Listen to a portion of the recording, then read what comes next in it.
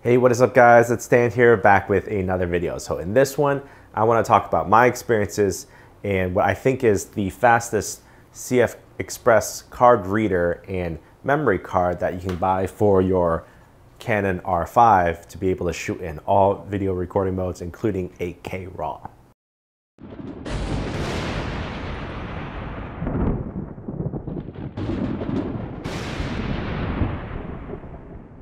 So a couple weeks ago, I made a video about the 256 ProGrade Gold card that I had bought for my EOS R5 camera here.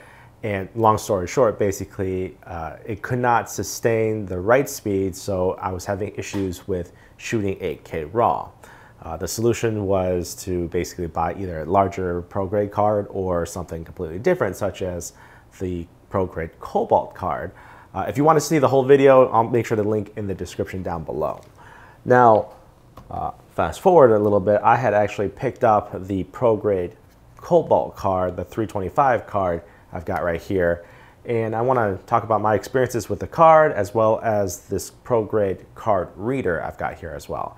I think this combo is actually the fastest card reader and memory card, CFexpress memory card that you can buy at the moment. So let's talk about the specs of the Cobalt card. So it comes in two capacities, either 325 gigs or 650 gigs, and both versions have a maximum read speed of 1700 megabytes per second and a maximum write speed of 1500 megabytes per second with a sustained minimum write speed of 1400 megabytes per second.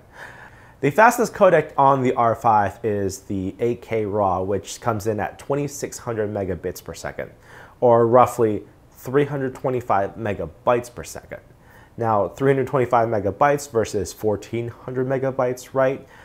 Clearly, you're going to have a lot of headroom with this memory card. And so the question is, does this memory card actually perform close to the rated specs of this card? I'm happy to say that basically I've had no issues with this memory card with the R5.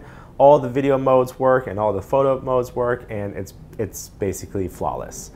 Now, that doesn't actually give you an idea of what the actual maximum of the card is. And what you've probably noticed now is behind me, I've got AJA System Test Lite here running reading and writing tests.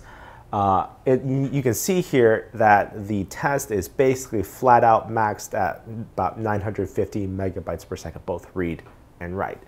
So what that tells me is this is probably a card reader limitation more than the actual memory card. In terms of memory card readers, on the other hand, this memory card reader is rated for USB 3.1 Gen 2, which has the theoretical limit of 10 gigabits per second. So clearly, this memory card reader is right at or about what the actual rated speeds are. There aren't really any faster card readers than this.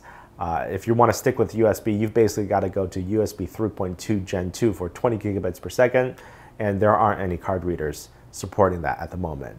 The other option is to go to Thunderbolt 3, which has a theoretical higher limit, but then they're kind of expensive and kind of hard to find. So basically, what I'm saying is, if you want to use USB Type-C, this is probably the way to go. Now, one thing to note is that, as you saw, that this card was reading and writing in the background, and these cards do get blistering hot.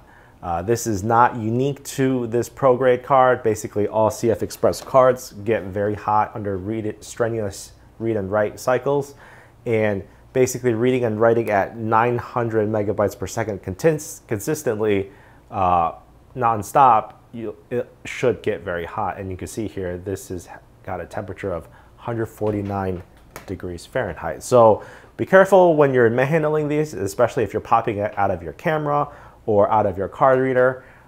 It does get pretty hot. And it's not a surprise if this memory card really gets this hot. It's not a surprise that with the battery and with the memory card all in this area, that this camera could potentially overheat because of either the battery heating up or the memory card heating up. So there's that. The last thing to consider why you might actually want to buy this card over the competitors is the price point.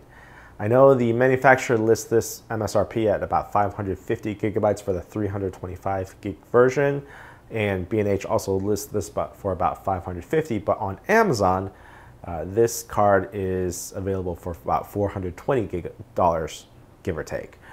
At $420 for 325 gigs, the price per gigabyte is almost on par with the 256 Gold card, which, you know, it's about like $3 something for 256. So the price per gigabyte is actually pretty good, and in fact, it's going to be cheaper than the Sony Tough cards. So, you know, for the price, for the performance, I really do think this is probably one of the best cards you can pick up right now, especially at that price point.